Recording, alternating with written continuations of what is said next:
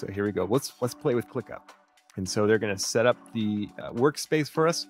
And right away, you're brought into one of the space views.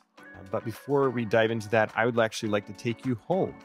So this is the home view. It's actually really neat how they lay this out. I love that they have a lineup feature where basically you can drag tasks up here so that you know maybe there's just like those most important tasks that you should be working on.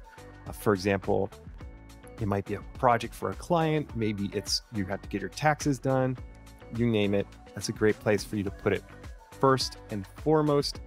And just to give you an idea, so this currently the workspace that we're in ClickUp 3.0. However, the home screen that you're seeing is actually not the newest home that will eventually become what the home screen experience is like for ClickUp 3.0. So let me show you what that looks like right now. So ClickUp 3.0, they've already released many of these features for some of the workspaces. Some people haven't gotten it yet. So if that's you, I'm sorry, but hopefully they'll be able to release it to you soon.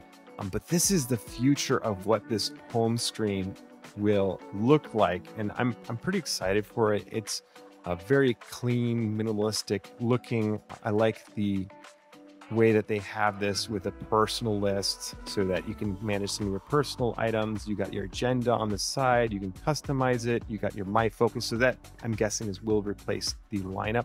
I love it how they have a numbered, like the order that you're going to focus on. You can change the background. You have different cards. So super exciting stuff.